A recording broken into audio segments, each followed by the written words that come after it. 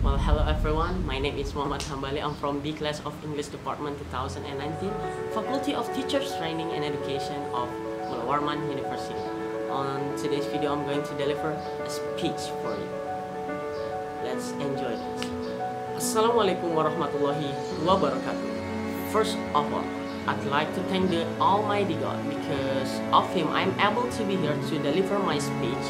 And secondly, may salawat and salam always be delivered to Prophet Muhammad sallallahu alaihi wasallam, that because of him we are able to live in the bright era that we live in today.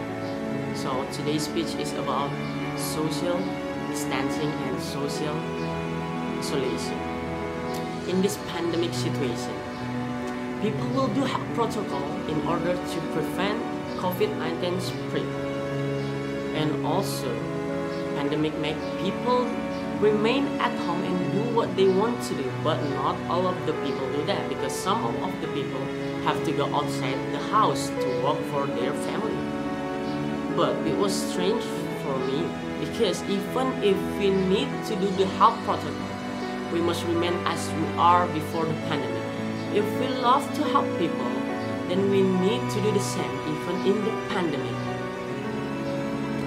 If we love to have social interaction, do the same even when we are in the pandemic, because many things are done online during the pandemic.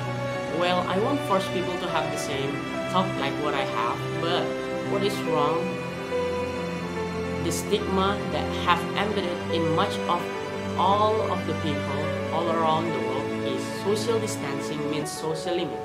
Actually, social distancing only limits our physical range, but not our social life.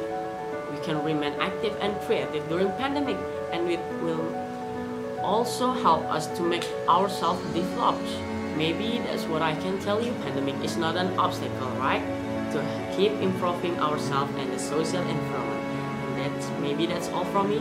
Thank you for watching. Wassalamualaikum warahmatullahi wabarakatuh.